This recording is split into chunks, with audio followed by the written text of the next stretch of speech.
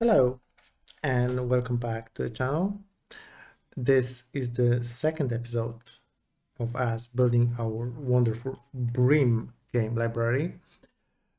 And now I believe after the introduction and bootstrapping the application should be time to somehow connect to our database. So let's start that by creating a new folder, database, and this is where our module will exist, and this is basically where we'll configure our connection to the database. So let's see how we can create that. Well, the approach that I really like is to create a separate .env file that will hold the plain configuration for our database. So the password, the user, the port won't be living in the code itself, but will be imported to database module. So let's create that. And .env is for the environmental variables. And we need few things here. It's gonna be Postgres host set to localhost, the Postgres port. By default, that should be 5432. Postgres user, it should be Postgres because that's the default one. And then there's the Postgres password, which should be, I believe we also set it to the default one. And the Postgres DB, we'll call it Bream DB.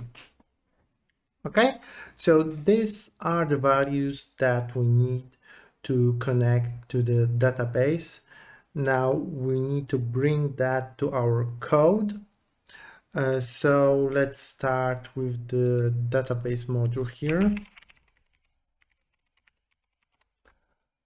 And here. What we will need is to connect our database to TypeORM. And you may ask, what is the ORM? This stands for Object Relation Model, I believe, or something like that. Object Relational Mapping, maybe. Yeah. Okay. So we won't be writing our connections and queries to database ourselves, because I'd rather work with objects than with queries that you write by hand in SQL. And TypeORM is a library that will map our objects into the tables in our database. But first to use it, we need to install it, and we need to connect it to our database. So what we need here are two things. Let me separate that. We need to install NestJS TypeORM and TypeORM. Okay, these two packages. So while that is being installed, we'll also need, no, I believe that's it for now. Okay, this is installed. So for the database module, where we will configure our wonderful connection to the database, let's define it as a module, right? This should be imported from NestJS common, actually. Okay, we can define the imports, so the stuff that the module will use, and it will use TypeORM module for root async. Okay, and you might ask, what is that? Well, earlier in app service, where we did imports and configuration of controllers and providers, this is importing just our class that we defined earlier. But sometimes you need to add some kind of dynamic configuration for a given module or controller or provider. And this syntax for root async, for root, for feature, is the way for you to dynamically configure given module. And we have to specify what we'll use, and we will use here a config module, should come from NestJS config. So let's see whether we need to install that.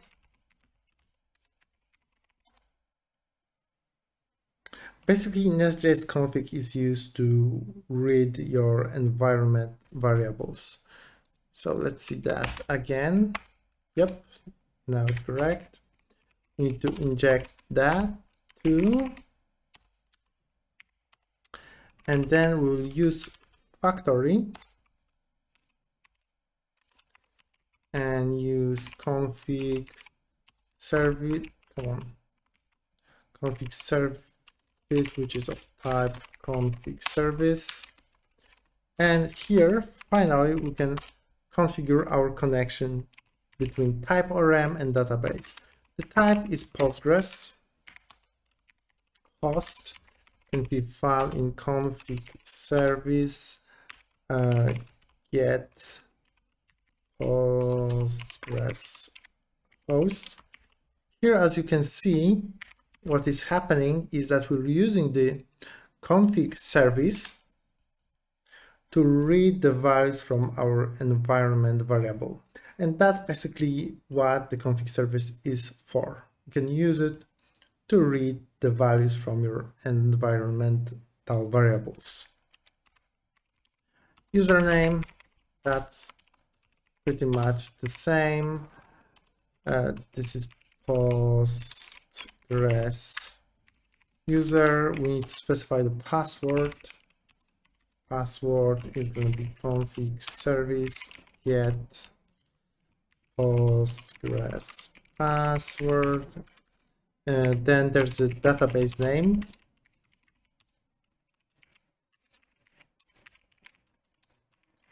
PostgresDB.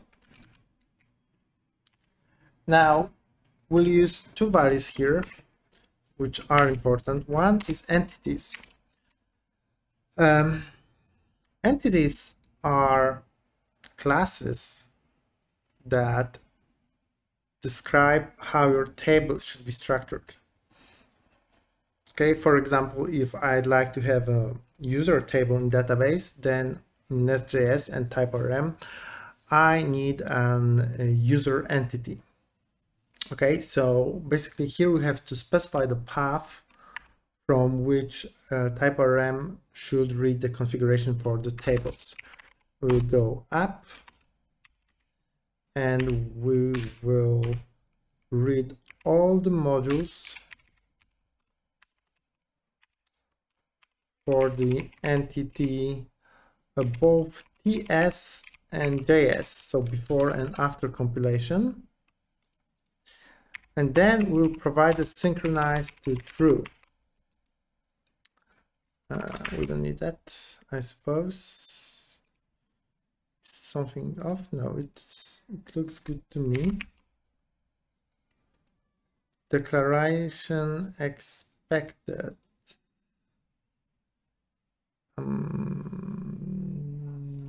Not really. Oh, maybe we need we're defining the module, but we need to also export a class for that module. That should be that. Can be empty. Now,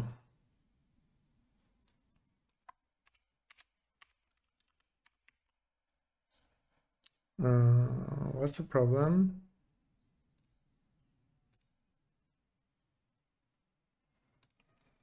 Okay, I don't know why it's not doing it.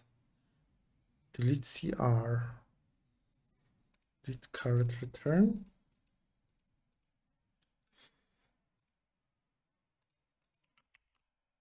Okay.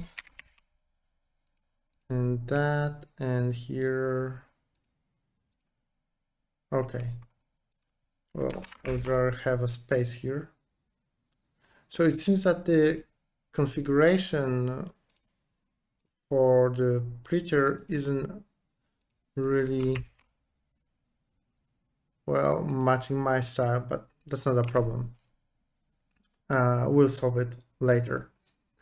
So now that I have database configured, I have to import that module into app module, because whole application is structured again like a tree.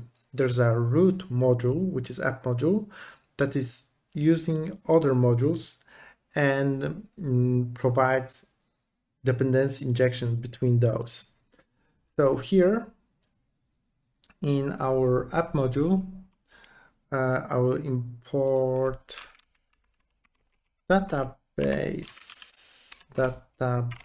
module. Okay, and let's see how this goes. Let's see. Nest can resolve dependencies type or a module options.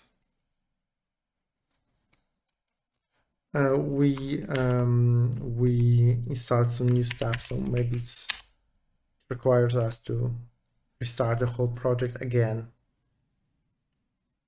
I hope so. Found 0 errors. Okay.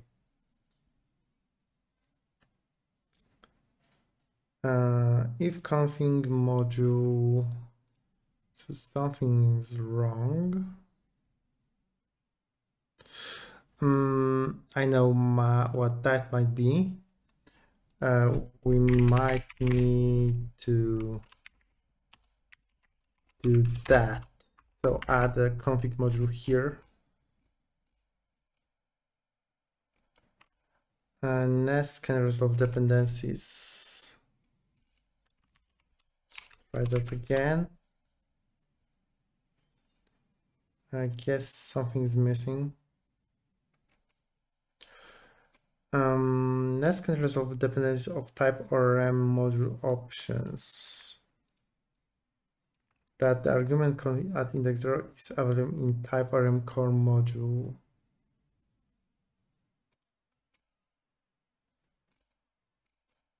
What are we missing here?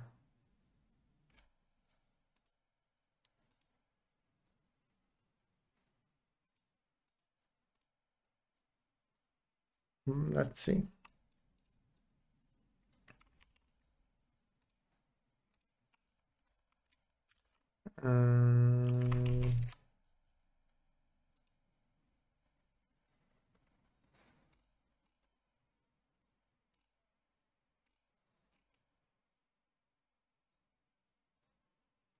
Okay, the issue comes. Okay. Really? Is that really the problem? Let's see.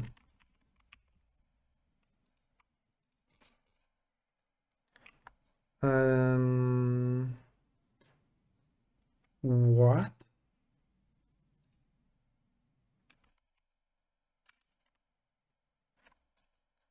Type Postgres as Postgres.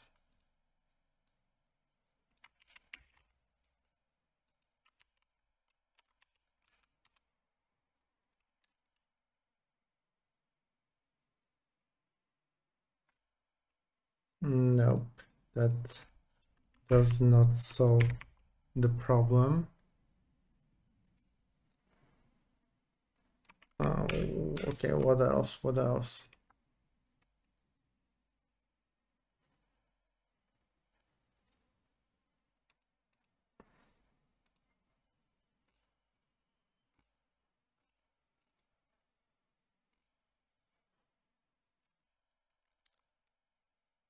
Should we export that somehow? Let's see. Export, no, it's being exported.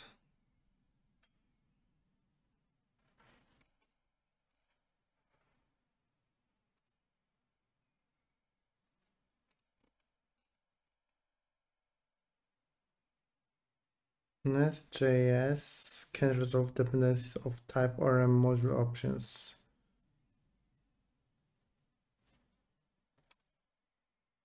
Oh, okay, I know. It should be config service. Postgres package has not been found. Okay, that's a progress. So let's install PG package. This is the Postgres package for Node.js.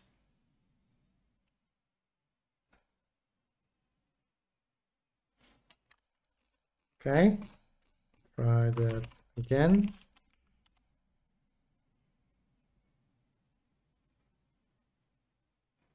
Okay.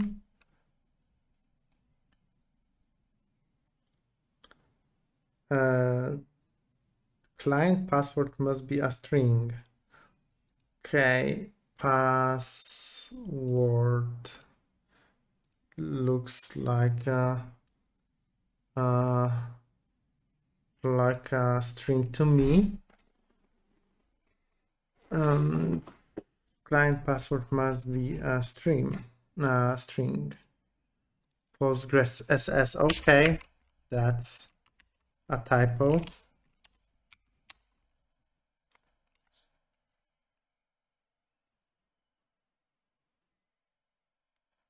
BreamDB doesn't exist. Well, now it finally makes sense, because if you take a look at the databases, it does not exist. So let's create one.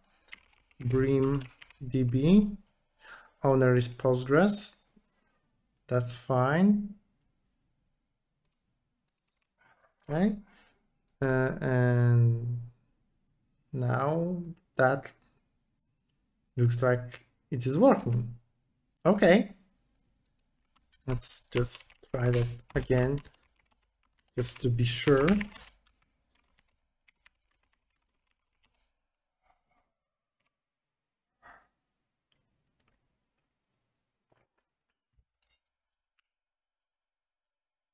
Okay. No more errors for now. Looks like we are connected. So this is pretty good. Let's see. What else? Well, we should create our user module. So we'll need controller, service. Yeah. And from what I remember, in NestJS, there's a CLI, meaning it can generate stuff for you, right? Yeah, generate schematic. Gateway interface module, resolver, service. Okay, so basically that should be npm generate module user. Let's see. Yeah, okay. Okay, let's try that. Npm generate module user. Oh, it should be NestJS generate module user, right? Still not that. Nest, okay.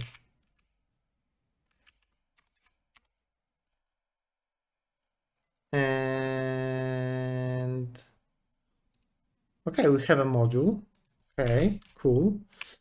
Let's see. Controller, please. There's a controller. Okay, cool. Can we generate the service? Yes, we can. Okay, so let's add that. Oh, sorry.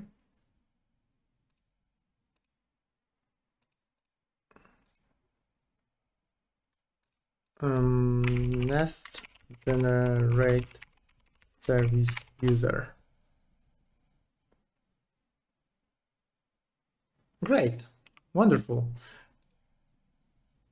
And it actually injects stuff that we need. That's cool. That's cool. That's really cool.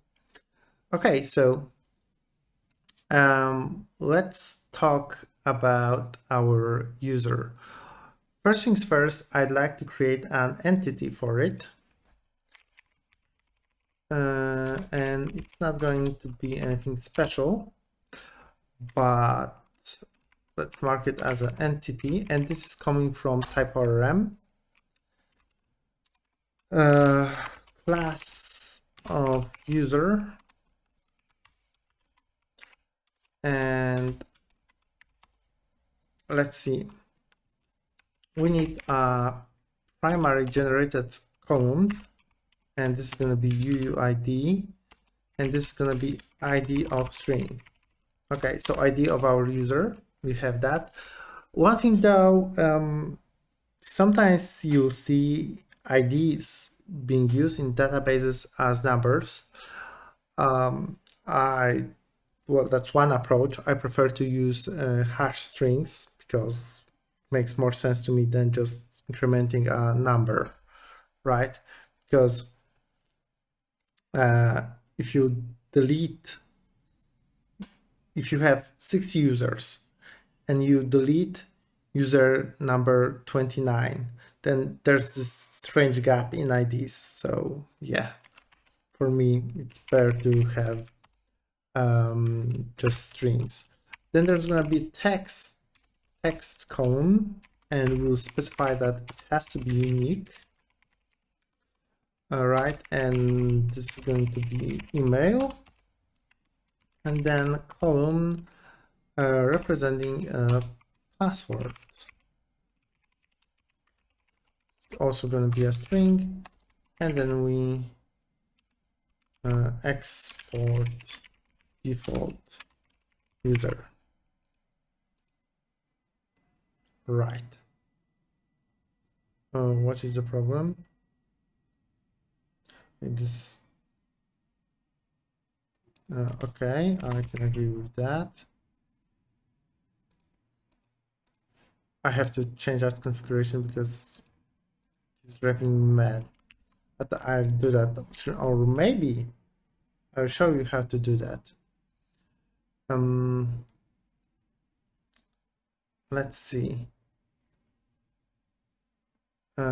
Delete CR.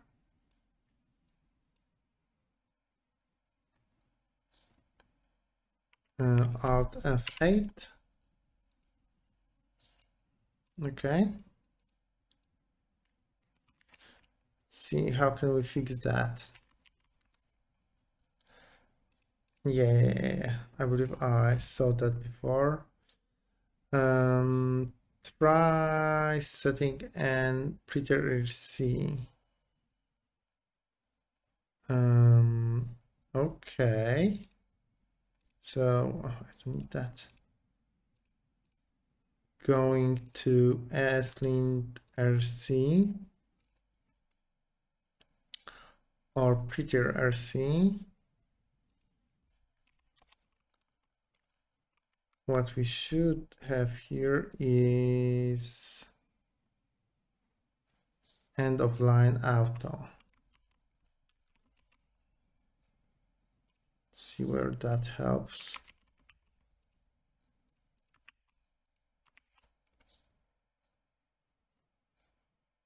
Let's reopen the file. Nope. Still there. So we're using Prettier.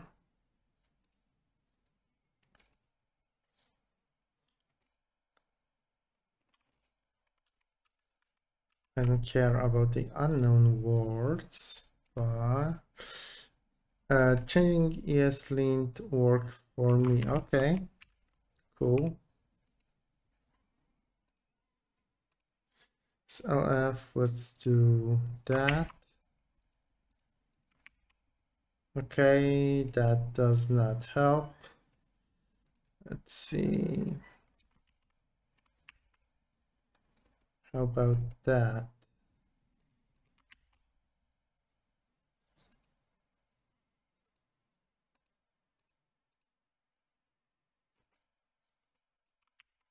Nope. And moving on. In my window machine, associated by in the rules object. Okay. So rules. Okay, this should be a little bit higher.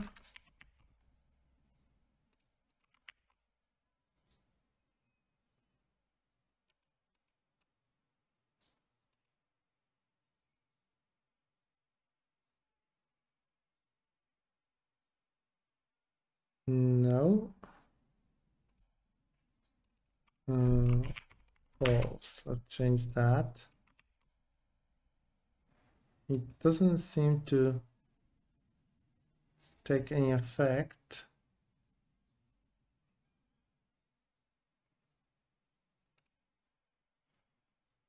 Maybe if we reopen this.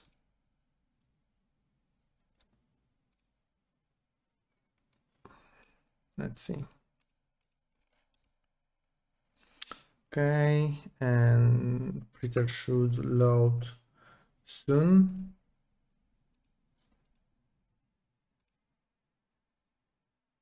Ha, no, now it's fine. Okay, yeah. Again, agree on using double quotes. Okay, so that should be it. Then there's missing colon. No, space was there, and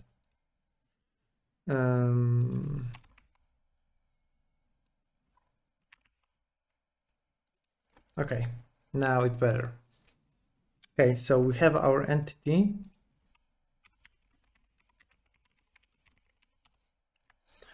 Let's see where this actually works, meaning where will this synchronize our database.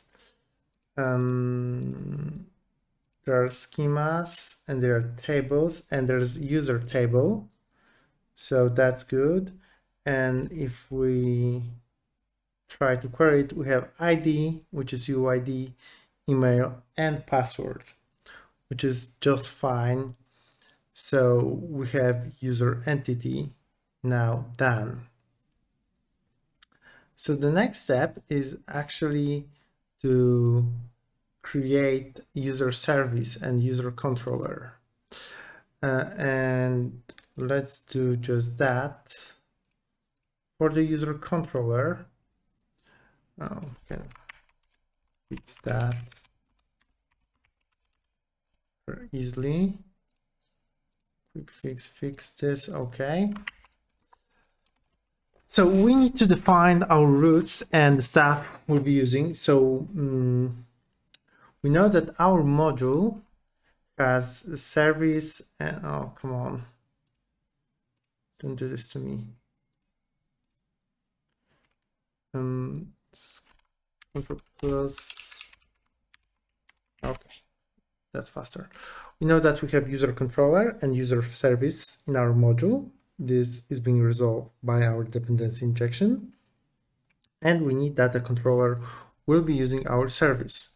Therefore, I can write our constructor like private read-only user service, okay, and we will create something here. Let's create a route to get the user by ID, right?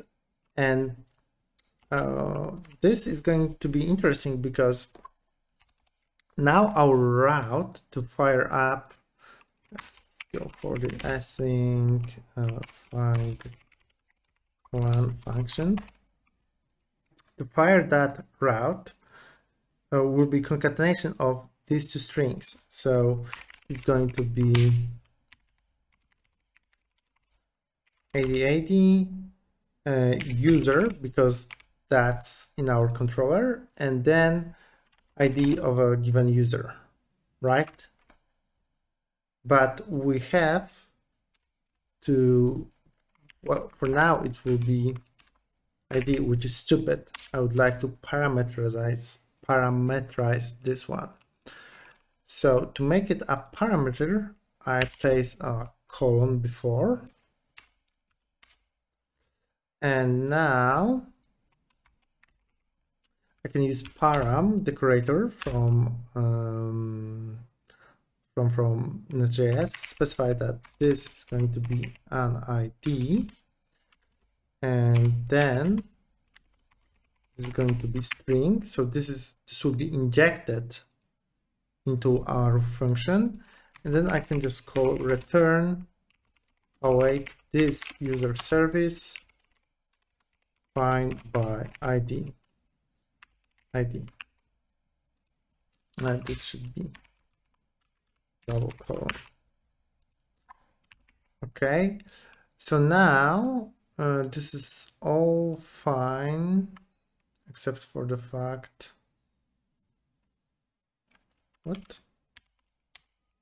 okay, except for the fact that our user service does not have that method. It is already marked as injectable, which is great, but we need to build that function here. So for now, I don't actually have to return anything from the database. I can just see whether that works. So find by ID of string, just console log ID. And that should work. Meaning now, if we go to user test ID, we'll not see anything here in our app, but here I can see that the ID I provided is being used in the service.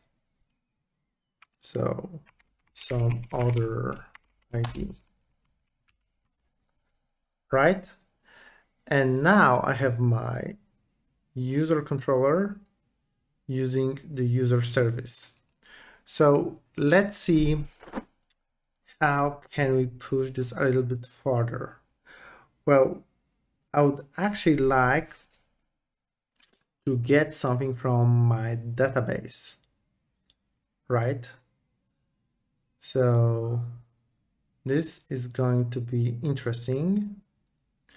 What we have to use is a repository, and repository is a way for us to communicate with TypeORM, or telling TypeORM to get some type of entity or perform some kind of operation on our database. So we need to change our constructor and tell TypeORM to inject the repository here. So we'll use inject repository of type user. So we provide our entity type here.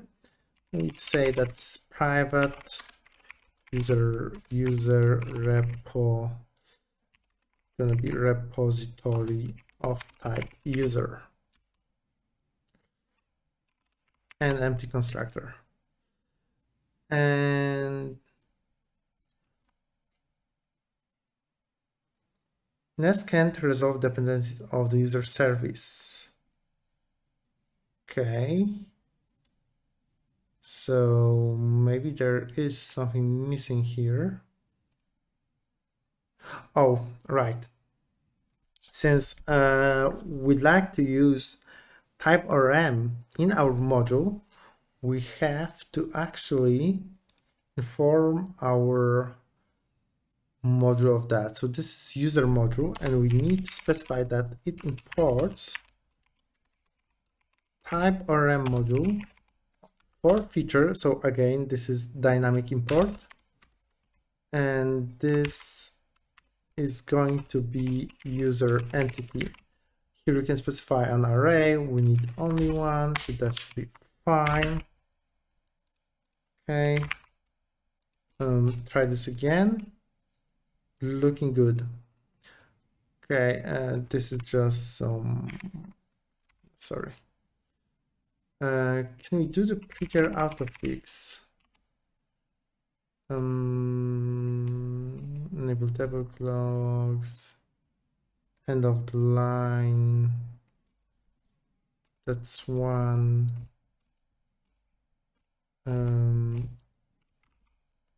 On save, I would like to fix on save. Let's see. File as code Prettier fix on save.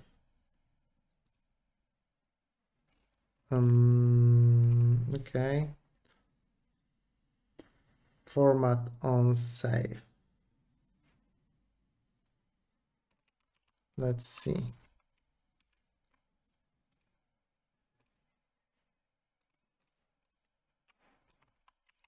Format on save. Okay, yeah. I would love to have that. See. Okay, yeah, now it works. Okay, so now we have our repository in our service. So if we go to the our function, we can try and find our user. And let's try and find this. And here in the user repo, you can see that you have lots of ways to work with the database. You can delete, decrement, find and count, find or fail, insert, merge, remove, save, update, lots of stuff. So we'll do find one, and we'll tell to search by ID. Sorry, by ID. And if we have the user, we'll return the user. Otherwise, we should throw an error. So let's see. This should be exception from Node.js. This should be user with this ID does not exist. And we have to specify the code. Status not found. Okay, cool. And it formats of the save. So this is wonderful. So let's see. We specify that we'll get internal server error. Cool. Yeah, this is invalid input syntax for UUID. So let's generate some UUID. And this should be version 4, I believe. Right, so that's how the UUID is supposed to look like. Okay, so this is correct ID. User with this ID does not exist. Let's make him exist. And we should use some kind of registration form for that. But in that case, actually, I can go to pgadmin, to our user table, and I can edit that. Email should be test at test.com, password, test password. Okay, and then we need to save that somehow.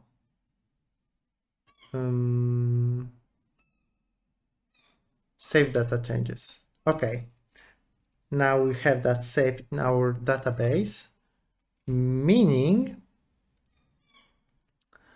if I go here again, I get my user. Okay, so that was a lot. So there's a controller which is working with the routes, and it is using the service, and the service is using the TypeORM repository to connect to your database and fetch data from there. So it's all connected. Okay, wow, that was a little bit stressful, but I think we have that figured out, and in the next episode we can try and move into the authorization and authentication features. This is going to be interesting. So thank you for that, and I will see you in the next episode. Goodbye.